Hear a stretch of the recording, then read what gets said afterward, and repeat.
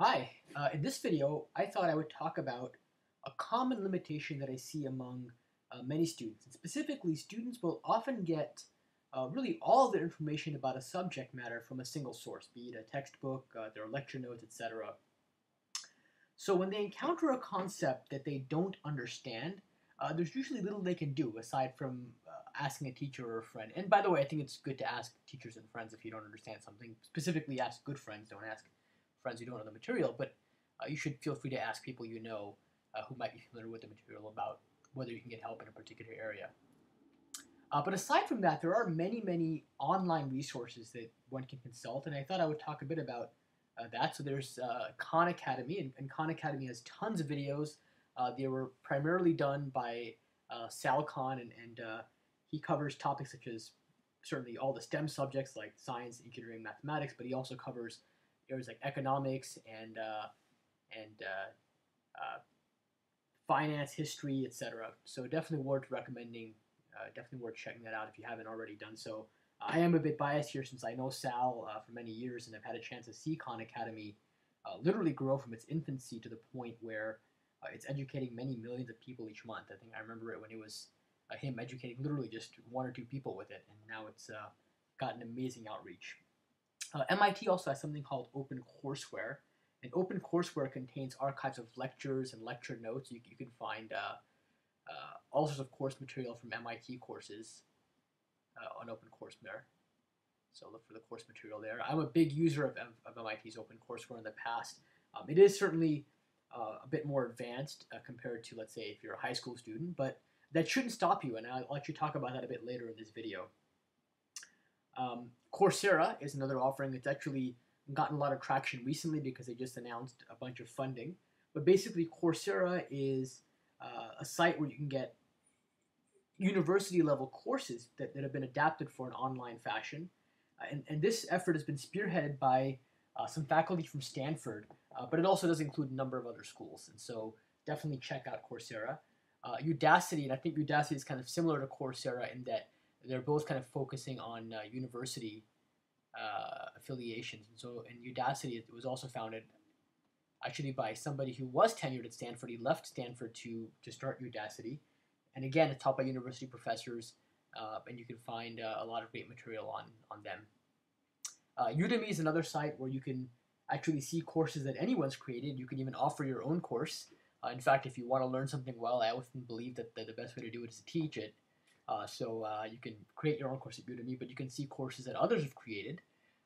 Definitely worth checking out. You're going to get a bit more of a mixed bag in terms of the type of content that's covered because it's not limited just to university professors or current academics, but anybody can create a course on Udemy. But still worth checking out. There's also somebody named Patrick JMT.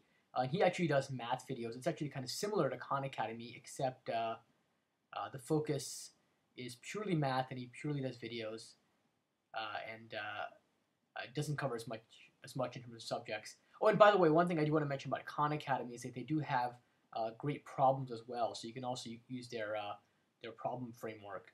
In fact, a lot of their focus right now is on the problem framework backend. So it's a great way to not only just learn material, but you can also find sample problems in math, especially, and you can try to answer the problems. You can get hints, and if you get them right, it'll tell you. If you get it wrong, it'll tell you. It'll give you hints, and you can figure out and really kind of gauge and monitor your progress with Khan Academy. So their whole backend is pretty phenomenal as well. Okay, in general, I mean, you should just uh, use other sources. So, for example, many universities put their course materials online where you can access past problem sets, solution sets, exams. Not just MIT, but I think Berkeley does it, Stanford does it. In general, just use Google to find information of this sort. You can also enter and search terms into YouTube, for example. You'll often find videos on specific topics. And then some of these sites, many of these sites actually also have user forums, so keep that in mind. And user forums give you an opportunity to ask questions of other people and get back responses. There are specific websites that are focused purely on user forums. There's certainly Math Overflow, Stack Overflow. There's also a site that I like. It's called Quora, and Quora is much more focused on just question and answers. So Quora. I'm going to write that again, maybe because it's kind of hard to read my handwriting. But Quora. Quora.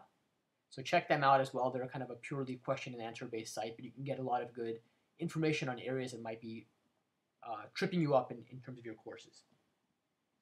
Okay, and of course, there's a lot of content available on the internet, so be a bit careful because there's not all that content is necessarily good content. I think on the one hand, the fact that anyone can easily create content means that there is just a wealth of it available, which is an amazing thing. On the other hand, a lot of that content might turn out to be poor. It may not be written by somebody or expressed by somebody who understands the material well. So if in doubt, try to stick to some of the more well-known sources that I've described above, and at the very least, don't take everything you hear or see at face value. Try to figure out whether or not the material in question is good material. The other thing I would strongly recommend is using more advanced sources. And don't be afraid to use more advanced sources. People might have trouble, for example, understanding stuff that they read from a more advanced source. They're not going to understand they may not even understand 50% of that material. And even though you might have trouble understanding the material described in a more advanced source, sometimes that material can impart a few ideas that will help you.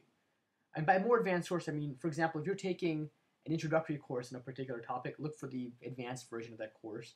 You may be able to find graduate material, future lecture notes, things of that sort. I also find that more advanced sources will allow you to see how particular concepts can be applied in the future. And oftentimes we're introduced to concepts early on because maybe they're easy to understand early on, but you don't really get to appreciate the full value of those concepts until much later. And it's only down the line where you get to really see how important those concepts might be in a field. And by exposing yourself earlier on to that material that's more advanced, you'll get to see that bigger picture, so to speak. And of course, again, people are scared of using more advanced material and more advanced sources for fear that they won't understand 100% of the material. And you're right. I mean, you're unlikely to understand all the material. In fact, you may not even understand half the material. But that shouldn't stop you from trying anyway. And in fact, I believe that trying to navigate these types of murky situations is an important lifelong learning skill. And for example, if you're ever in graduate school or you're working towards a doctoral thesis, or actually just about in any field, you're going to find this.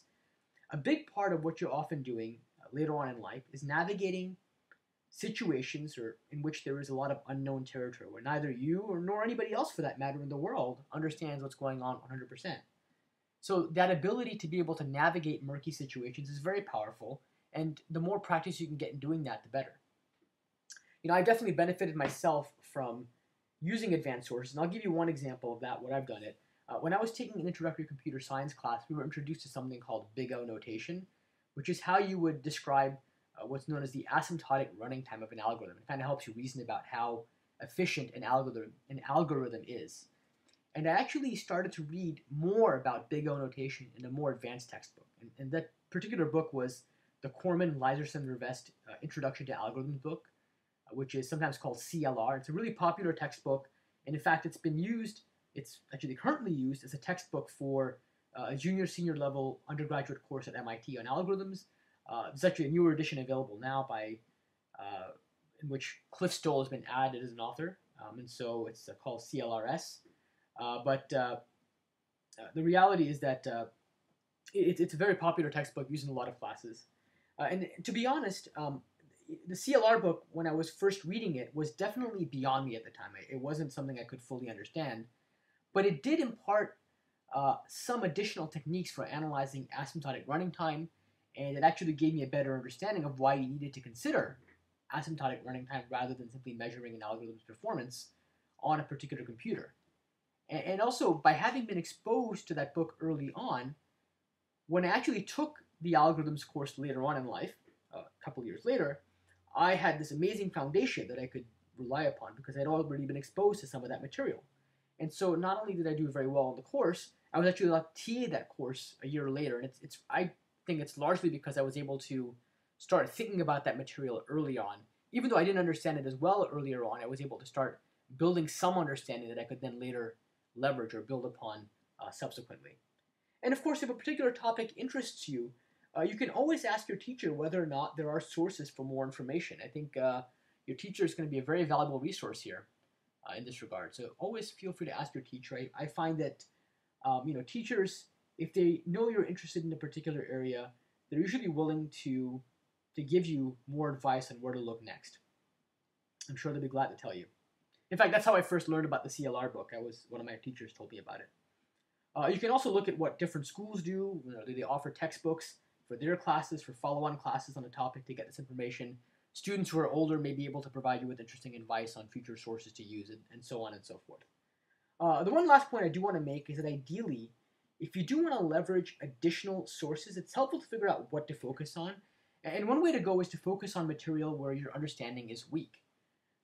There are a few ways in which you can determine that. For example, try to see if you're able to teach that idea to somebody else. And I did talk about this in the context of the active learning video, but I thought I would reiterate it because it's such an important concept. Try to explain ideas to somebody else, even if it's an imaginary student. Just pretend you're explaining it to somebody else. And try to explain things in relatively simple terms. If you can't explain something in simpler terms, then there's a good chance that your understanding is not there yet. In addition to that, try to do problems. If you're in a math class or computer science class, the best way to see if you understand something is to try problems and see if you're able to at least make sense out of the problems and get the right answers. If not, maybe again your understanding is not quite there yet. Though I think you should be a bit careful here, because sometimes what will happen is that you may understand the material but still struggle on a problem because it requires a particular creative leap or creative twist in order to solve it. But at least see if you can understand the problem, see if you can start to think about how to solve it. It's a good way to see if your understanding is where it needs to be. So to summarize, this particular video I talked about, first of all, not limiting your learning to just a narrow set of sources. You should seek out additional sources, especially for areas that don't make sense to you. And again, in this day and age with the internet, there's so many good sources available. I talked about all these sources up here, and they're fantastic. You should definitely try to leverage them to your heart's content. They're freely available for the most part. And seek out additional sources for areas that don't make sense to you. Second, you should consider using more advanced sources, even if you can't understand them 100%. There are great ways to kind of build your foundation. And then finally, there are a number of good ways to determine what to focus on when it comes to seeking out additional sources.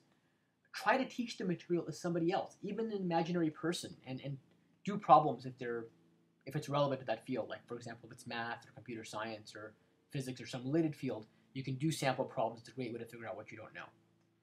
Anyway, I hope that was useful, and I look forward to seeing you in future videos.